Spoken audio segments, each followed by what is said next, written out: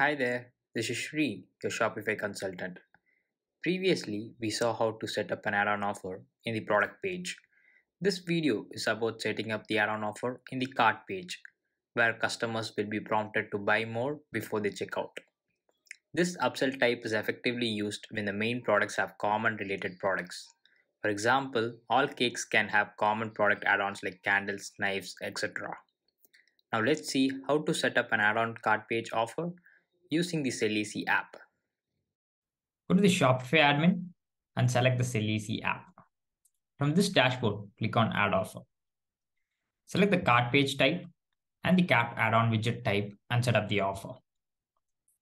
Select the trigger product, which is the main product. Select the offer product, which has to be shown when the main product is added to the cart.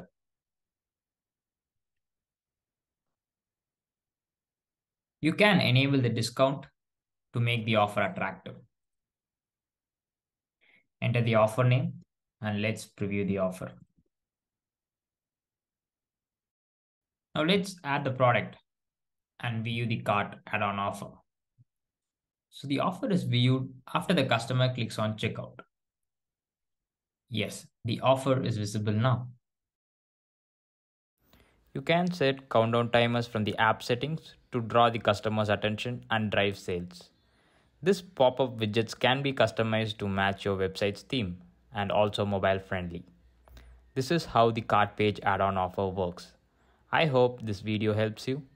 Click the link in the description to learn more about the Selleasy app.